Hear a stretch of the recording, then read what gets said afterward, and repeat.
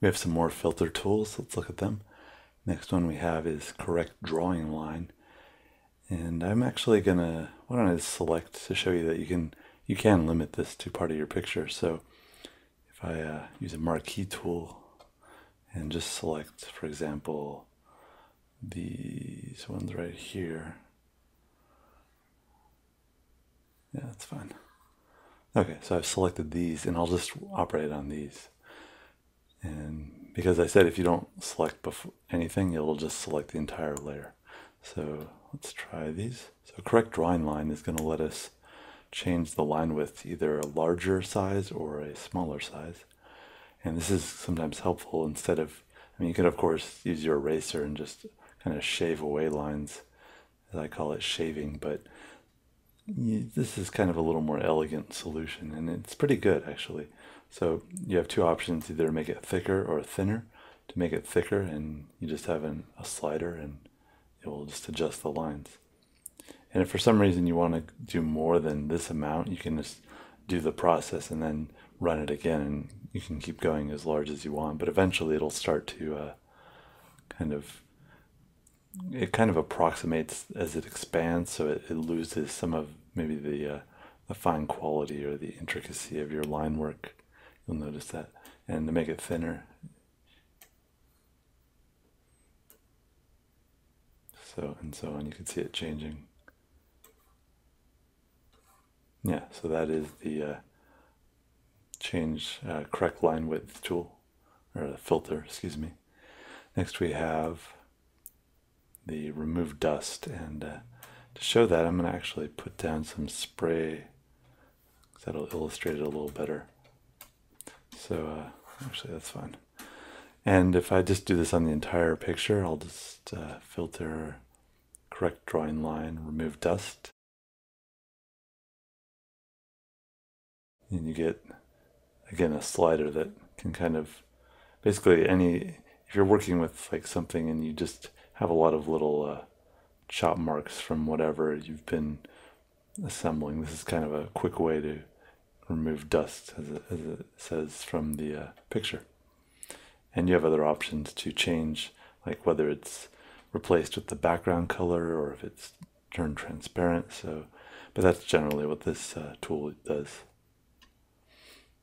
Let's see, next we have the draw tool, which has just this purlin noise, and I don't really use this that much. Purlin noise is just noise, kind of like on a TV set. If it's just running and there's no channel, it's just sometimes you get this noise, and you can change the scale and so on.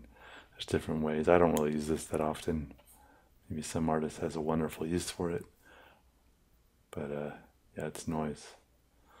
So maybe this will be for your purposes, not for mine. Okay, next we have the effect Mosaic, which is just going to turn our picture into kind of a little more of a mosaic, a little more pixelated, I guess you would say. There we go. And you can take this all the way down. And once again, if this isn't enough for you, you can hit OK and then just run it again and make it super mosaic. But eventually it's going to start losing its, it's just going to become white eventually. So I'm going to cancel that and undo it. Control Z. Okay, next filter we have is the sharp. And this is kind of a reverse of the blur.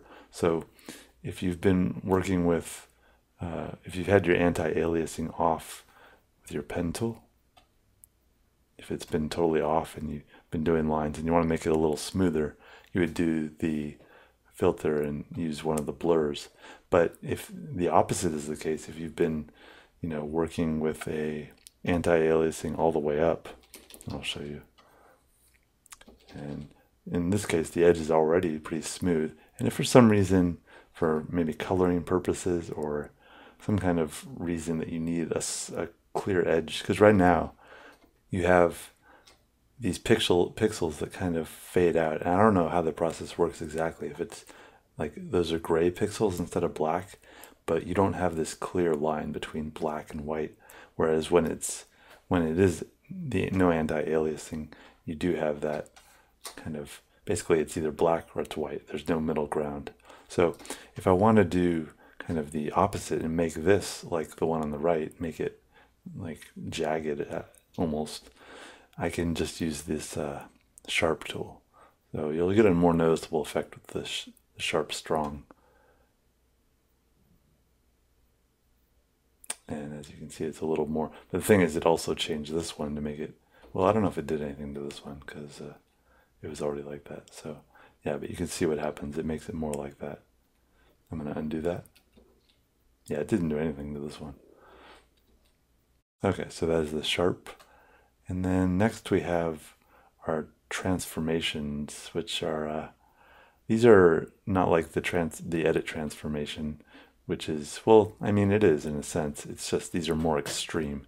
So the other transformation tool would like kind of let us resize things and free transform, but these are going to be even more radical. I'm going to zoom out so you can see what happens in each one of these, because some of these are pretty amazing, but let's take a look. So the first one, convert polar coordinates, is going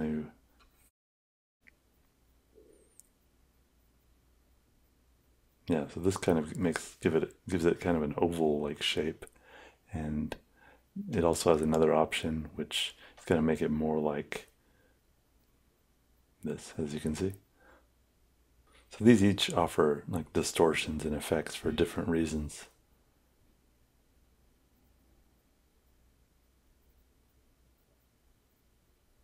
So these are the first of our transformations. Next we have curved face projection, which, as it sounds, if this were a face, it would look kind of, you know, like a curved face, as it sounds. And you also have two options with the spherical surface or a column, and these each just do kind of different looks, as it were. And you can adjust the radius, the amount, and so on. You can play with these. They're fun. They're nice effects. You can move the radius around, and so on.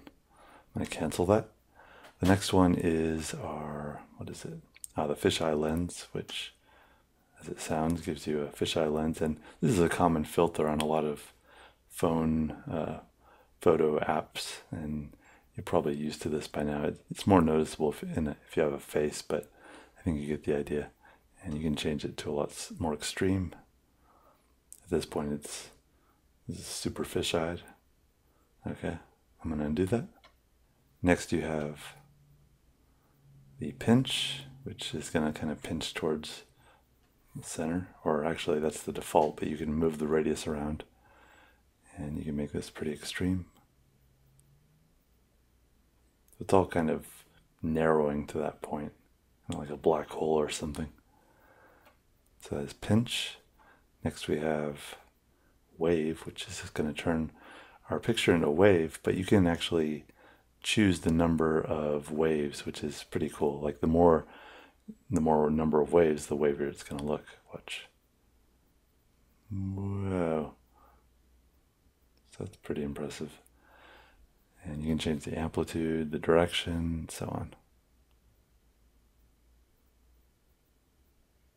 This is a pretty interesting looking tool. This is one of those tools though, like you can't totally plan how it's going to look. You just have to like kind of play with it and see what you get out of it, and you'll get some amazing things.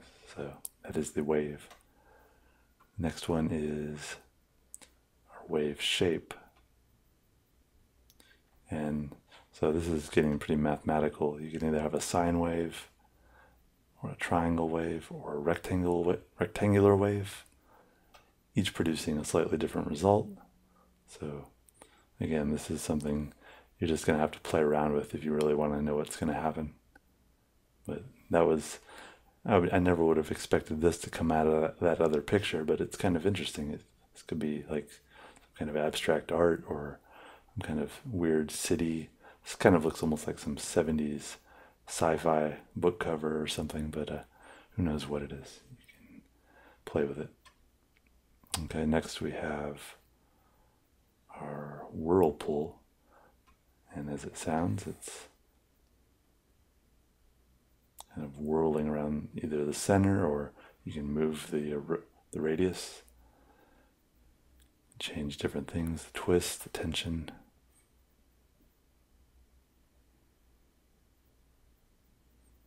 So we get another cool effect. And then finally we have the zigzag.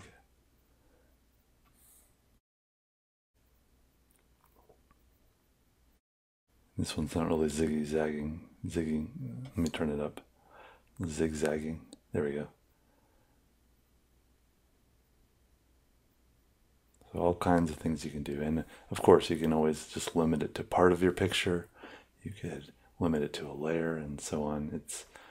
There's a lot of, this is really an amazing tool that, like, some of these tools have hardly been explored, I feel, in art. And if you mix them with other tools in different ways, just keep tweaking it and messing with it and kind of pushing it into new territory, you can come up with some amazing stuff that nobody has ever done, which is awesome. So definitely try these out.